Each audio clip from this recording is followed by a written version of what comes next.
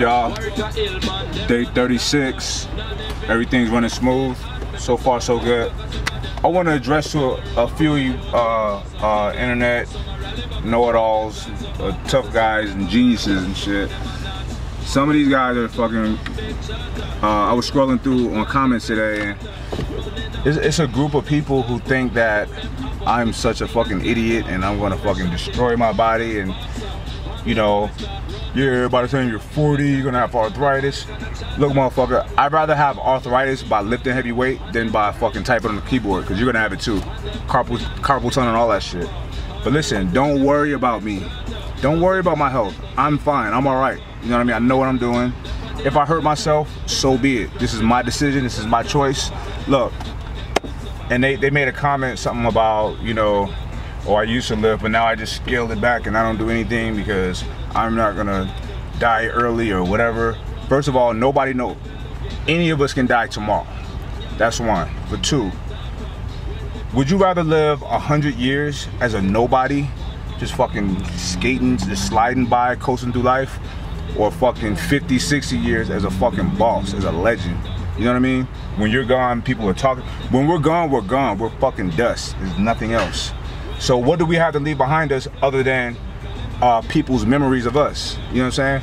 So if I choose to live a mundane lifestyle because you think that I should fucking calm down and tone it down and don't do all the crazy shit that I do, I'm just fucking nothing. I die and everybody forget about me like everybody else. Fuck that. I got sons, I got kids that look up to me. You know what I'm saying? I inspire a lot of people around the world as I get inspiration from people. And you know, I'm gonna leave my mark behind this motherfucker. You know what I'm saying? If I fucking hurt myself training, so I already have a whole bunch of times. So fucking what? It strengthens me as a fucking person.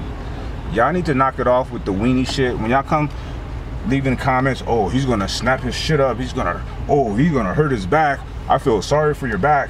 I feel sorry for you and everybody around you who gotta deal with your boring ass. You know what I'm saying? I'm good. I'm good. I enjoy what I do. And it's not like I'm some maniac idiot just going reckless, diving into crazy lifts. I know what the fuck I'm doing. I'm taking precautions. Don't worry about it. Don't worry about me. I'm good. I got this, baby. It's Mike Rashid. Everybody else, y'all showing a lot of love, a lot of support. I fucking love y'all. I support y'all. A lot of guys come up to me and they say, yeah, man, I seen you in the gym a few times. I didn't know if I should come and speak. Come and talk to me. It's all good. I love that shit. You're not interrupting me. Fuck it. I might let you work in with me. Who knows? Maybe not, but you know, if I'm in a good mood, I might let you work in with me. But even if not, that's not the case. I love to talk to y'all, meet y'all, shake hands, take pictures, tag me in that shit. I repost it, all of that. All right, I fucks with y'all. All right, let's do this. Day 36.